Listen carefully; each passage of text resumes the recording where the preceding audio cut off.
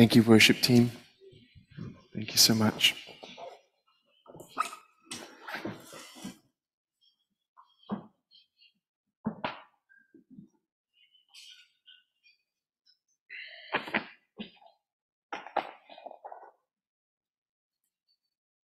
Thank you, Father. Well, this week I accidentally printed my sermon on cardstock, so hopefully that makes it a little bit more valuable. Yes, there you go. It's just one of those things. They'd just been printing flyers, and I forgot to change the paper out.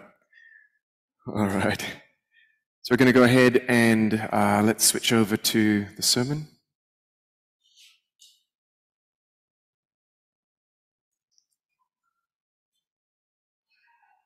All right. We are, for those of you who haven't been with us in a couple of weeks, we're still tracking through Jeremiah. We're up to chapter 16 this week. And this week we're really going to talk a little bit about Jeremiah's way of life, some of the things that the Lord called him to do or not to do. And then, but we just want to, if you go to the next slide, let's just remember where we're at. We are still in that 3-year period between when Pharaoh Necho installed Jehoiakim. He renamed him Jehoiakim. And before Babylon has come down that Fertile Crescent to take the first people captive. And it is possible, we're getting pretty close to the end of that period of time, it's possible that the armies were within sight of Jerusalem by this time. So they would have been very, very close. Now, let's just go ahead. We'll just, and just so you remember, last week we talked a bit about God speaking to the people about how even if Moses and Samuel were there, he would not listen to those intercessors. God was basically saying that there's no amount of intercession that's going to stop me from bringing judgment this time. But let's go ahead and go right into Jeremiah chapter 16. The word of Adonai came to me saying, "You will not take a wife for yourself or have sons or daughters in this place. For thus says Adonai about the sons and the daughters born in this place, and about their mothers who gave birth to them, and about their fathers who fathered them in this land. They will die of deadly diseases. They will not be lamented or buried. They will be like the dung on the surface of the ground. They will be consumed by the sword and by famine. And their carcasses will be for food for the birds of the sky and the beasts of the earth. For thus says Adonai, do not enter a house of mourning, neither to go to lament or bemoan them. For I have taken away my shalom from this people." It's a declaration of Adonai. "As well as my mercy and my compassion. Both great and small will die in this land, and they will not be buried. Neither will anyone lament them, or cut themselves, or shave their head for them.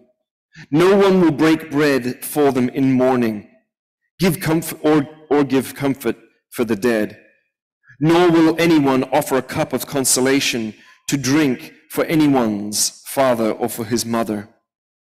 You must not go into the house of feasting, to sit with them and to go eat and to drink.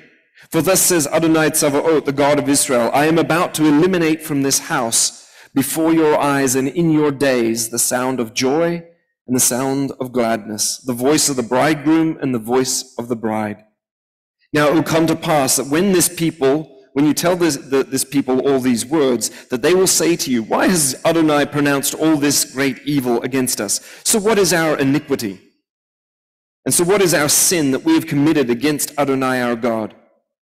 Then you will say to them, because your fathers have forsaken me, says Adonai, and you have walked after other gods, served them and worshipped them, and forsaken me, and have not kept my Torah.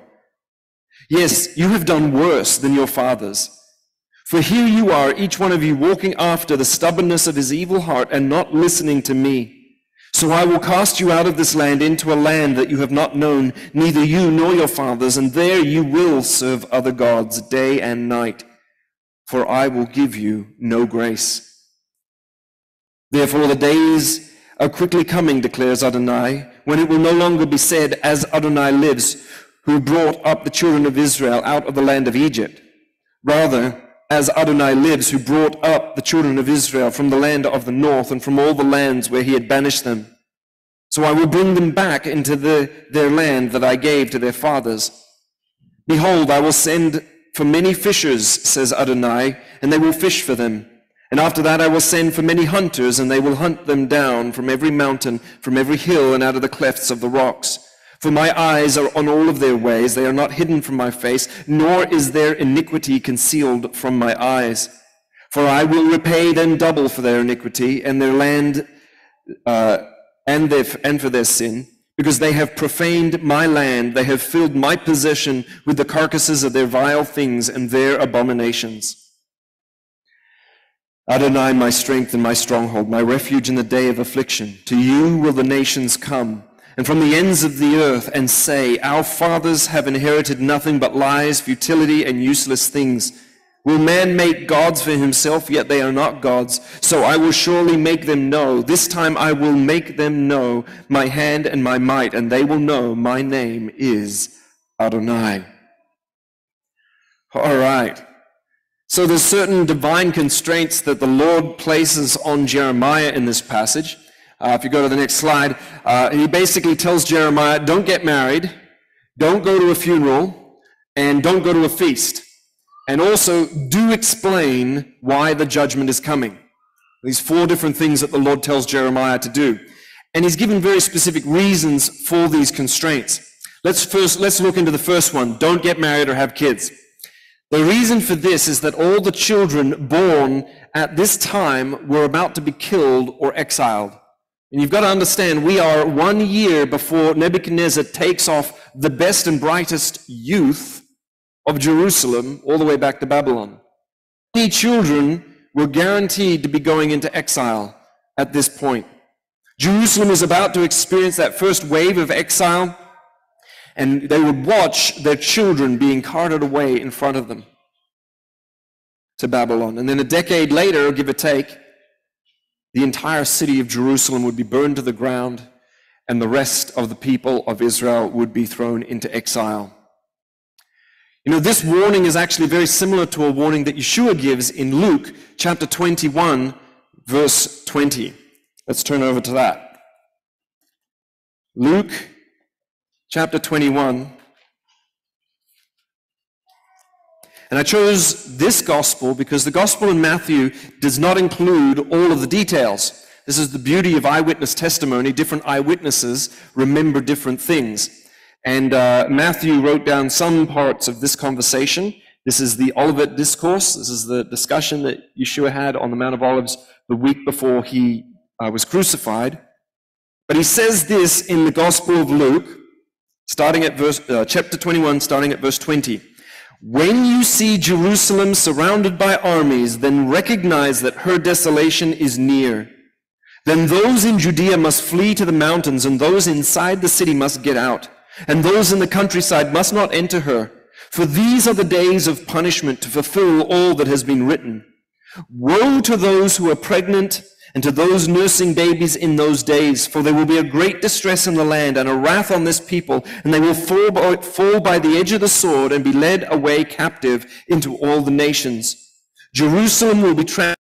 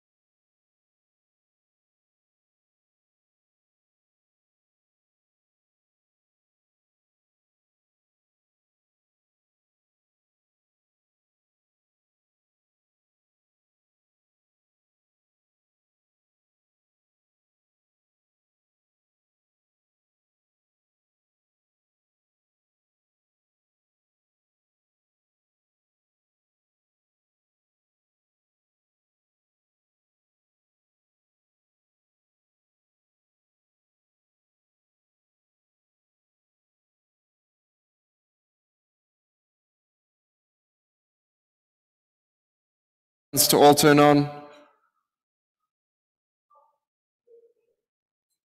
Hey, Jonathan, did we mute the other mic? Hello? Oh, there it is. Okay, I have heard Christians quote the verses, you shall be the head and not the tail. Every place where your foot shall tread, I've given unto you. Now, that was specifically spoken to Israel. Now, to what extent can Gentiles take every single promise given to Israel? So, again, we'll go back to what's the context. There is very specific language around the covenant that was given to Moses on Sinai, to the children of Israel, the seed of Israel, okay? What I find is a problem, and this is a big problem, a lot of people who want to claim that blessing to be the head and not the tail also ignore all the curses. And this comes back to, if you're going to be under the Mosaic covenant, okay, Mosaic covenant comes with blessings and curses.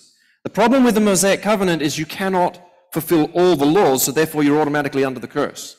Because you can't have sacrifice in a functioning temple with a functioning priesthood. There's none of that.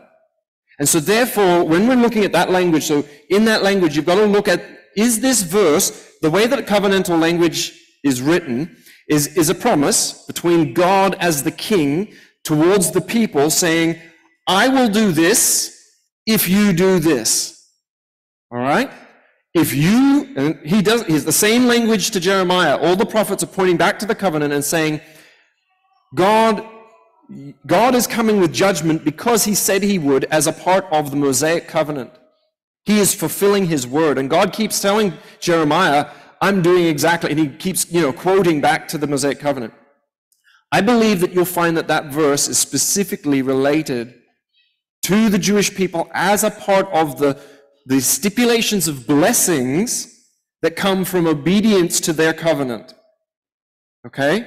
So when I say their covenant, there's two specific places at the end of Leviticus and at the end of Deuteronomy where there's a list of blessings and curses. Those blessings and curses are exclusively for the children of Israel as a part of the Mosaic covenant. Okay? So that is the stipulations, or, it comes with, you do this, and I will do this. If you don't do this, I will do this. All right? So God is saying, you keep the covenant.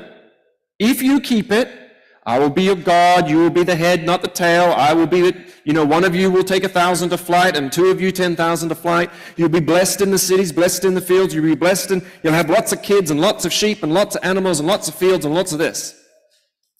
And then a chapter later he says, and if you don't keep the covenant, then you will be the tail and not the head. 1,000 of you will run from 1, 10,000 of you will run from 2. You will not have kids. Your kids will die in the fields, and your fields will die, and you'll be cursed in the city, and cursed in the field, and cursed in and it goes on and on and on. And the curses are 3 times as long as the blessings. So when we're dealing with a context, we have to look at that. This is why a new covenant was required, is because the children of Israel broke the covenant. And so when we look at the covenant in Jeremiah, which we will get to, we're going to see that it comes with a different set of blessings and a different set of curses. In fact, what you notice is the absence of curses. Yeah. But then, fear not, for I'm with you. Absolutely. Okay, that was spoken to Joshua. Yes. Okay, I'm just asking, to what extent, every time God says something to Israel, as we that are grafted in, where do you say, yes, I can take all of those promises for myself? Yeah. So when I look at that, I say, okay, there's a promise. Is that promise repeated in the new covenant writings, the writings of the apostles? Did they see it as a part of the new covenant? All right? Is it repeated from Jesus' mouth? Because Jesus was inaugurating the new covenant. So it's what Jesus says that are now the conditions for our covenant. They are the conditions, if you will. Follow me, and I will make you fishers of men. Follow me. Is there a time when Jesus says, I will never leave you or forsake you? For lo, I am with you always, even until the end of the earth. Vaguely remember it saying that in Revelation, but he also says it in other places, like at the end of John. So this is where we look at the new covenant, we say, okay, What are the stipulations for the new covenant? Well, I shall love the Lord your God with all your heart, soul, and mind. What are all the commandments that Jesus repeated and said were a part of this? Well, Jesus took a lot of commandments and took them to a higher level. He says, it's not just about don't commit adultery. Don't even look at a woman with lust in your heart. It's not enough to not kill. Don't even hate somebody in your heart. You see, he takes it to the next level. It's not enough to say, oh, I'm going to not eat unkosher food. No. It's not what just comes out of your mouth. It's what goes into your, it's not what goes into your mouth. It's what comes out of your mouth. You know, jealousies, envies, slander, and all these other things. So Jesus, he's taking that law to a new level and saying, this is what it is in the new covenant. And then we sit there and we answer the same way as the apostles do. Because the apostles, when they heard this stuff, I was just reading this in Luke the other day. Jesus turned to the rich young ruler and says, you've done this, all great, go sell all your possessions and give to the poor, then come follow me. And then you'll have treasure in heaven and come be my disciple. But all the disciples, they turned around and they said, how is anybody going to be saved? In other words, God, Jesus, you've set the bar so high that none can make it. And what does Jesus answer? With man it is impossible, but with God all things are possible. And this is part of the promises of the new covenant, is that God would fill us with his Spirit, would give us a new heart, would write his law on our hearts to allow us to be even able to do it. So it's mercy in and mercy out. It's God's grace. And this is the grace of God, right? So yes, I would look specifically at passages, and the easiest way is to look for an exact copy of that verse in the New Covenant writings. And if you don't find it, you can just treat it there as a nice to know, and as I will look at other passages. You can look at that passage in context to what the author also says. Does the author apply it to the nations as well, or is it just applied to Israel? Do other prophets apply that verse just to Israel, or do they apply it to all the nations? And in context of the head and the tail, that is almost solely, as far as I know, only given to Israel as a nation, not to Gentile nations. Now, that's God's doing, so that's what I would look at. Bernie, over here. Yeah, I do believe Australia's going into judgment, but so is the rest of the world. Yes. But one thing I don't agree with is you say we have a covenant. That's the good news. Right, okay. Understood. I said we a lot of times when in dealing with Australia, maybe for my own benefit, to remind myself that, yes, you're correct, that we have a covenant with the Lord, but as Australia goes, so go we. And this is something that, there were there was some crying out in, it's in one of the prophets, I think it's in Isaiah, and they're crying out saying, God, why are you punishing us? We've been righteous. We've kept your word. We've kept your covenant. And it's the voice of the remnant, the righteous remnant, crying out and saying, God, why are we suffering the same penalty as everybody else? And there is a time that when a nation goes through judgment, the entire nation goes through judgment. I'll give you an example. When Germany went through judgment in World War II, it didn't matter if you were a believer, you still went through judgment. In fact, maybe even worse, because the persecution, not because it was God's judgment, but because the persecution got so much worse. For even like Jeremiah's case, you'll see in the next couple of chapters, his life is threatened. Bonhoeffer, as an example, in World War II, his life was threatened. Why? Because you become the light in the darkness, and people don't like light shining on their darkness. So in the sense that, yes, we do have a covenant, I agree. We're not subject to God's wrath, but I guarantee as God's heat turns up on Australia, who do you think the politicians are going to blame? Well, they're going to blame the dissenting voices. They're going to blame any voice that comes against their narrative. They're going to point the finger at anybody who says something other than their ideal way to utopia. And unfortunately, that almost always ends up in being believers. Yeah, they did that in Germany, but Yep. God made sure there was a way out. I mean, before Jesus was born, they killed all the children. Before Moses was born, they killed all the children. That's right. And before the establishment of Israel, because Satan knew that the Balfour Agreement at Jerusalem. Yeah, that's right. So there is a battle going on, but I also do believe that God's the same today as he was yesterday. Absolutely. And he always finds a way out. Like you actually said with the destruction of the Second Temple, there were Christians there that were warned and he looked after them. They listened to the warning and they got out. That's right. Yep, God created a way out. There is David. David has a question back there. Young David. How is God everywhere? So God is everywhere through his Holy Spirit. So God has revealed himself as being everywhere at all times, and yet at the same time he is sitting on the throne in heaven, and at the same time he sometimes shows up on earth as the Son of God. So he's able to do it all at the same time because God is he is complex in his unity. Yes, he is one God, but he's able to do that because he's greater than we are. Right? We can't do that, but he, all right? And it's just part of who he is. That's his nature. So that's who he is. Just a question down to Joy. Yep. It's not a question, it's actually just a comment. Okay. A nation is made up of the people in the land. Yes. And so that's, what you were explaining before. Why does it apply? Because, it's more the First Nations people that understand the connection between the people and the land, because a nation is made up of that. Otherwise, it's not a nation. Mm-hmm. That's correct. So this is God deals with people as families. So the word even for nations, the ethnic groups, that's families. God deals with families, family lines. One of the, talking of redemption, one of the great stories of redemption is the sons of Korah.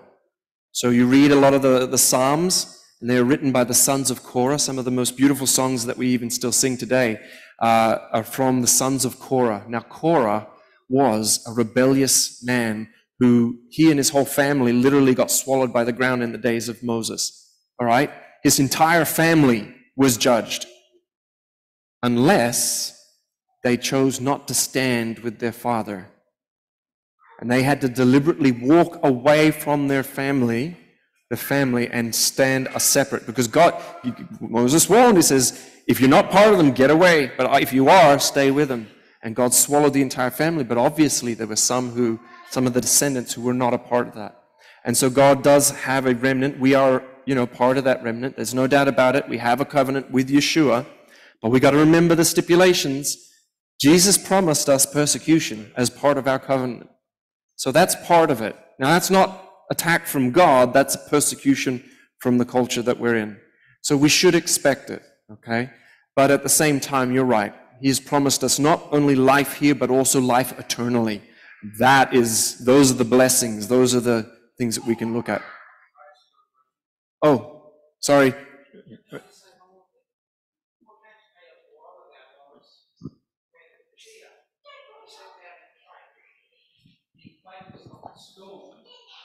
And then he slipped. Yeah. So he stepped out. When Peter stepped out in faith, he focused in on the storm, and that's where he got his eyes off of the Lord onto the storm, and he sank. And then Jesus had to pick him up. Yes, Grace? How is Jesus made people out of dust, even though they have blood?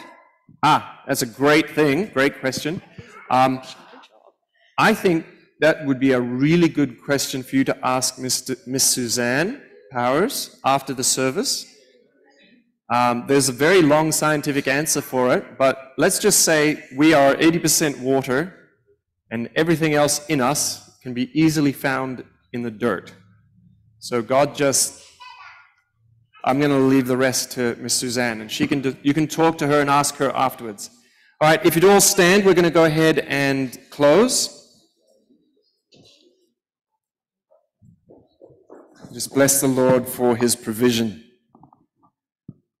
Baruch atah Adonai Eloheinu melech haolam borei pri hagafen. Amen. Blessed are you, O Lord our God, King of the universe, who created the fruit of the vine. Amen.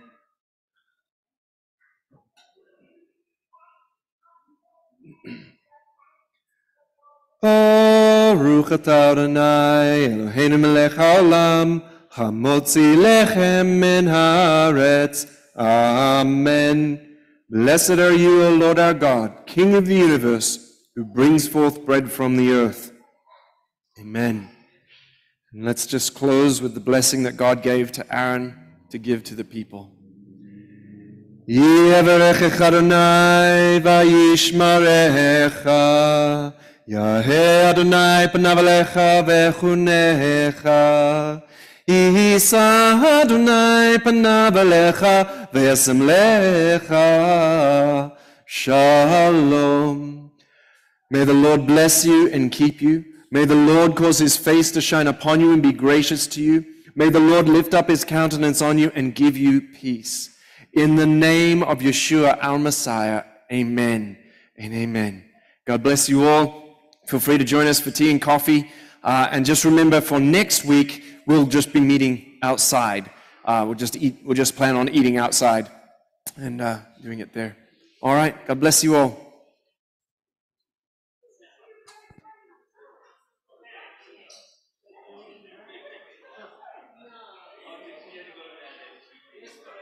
Yes.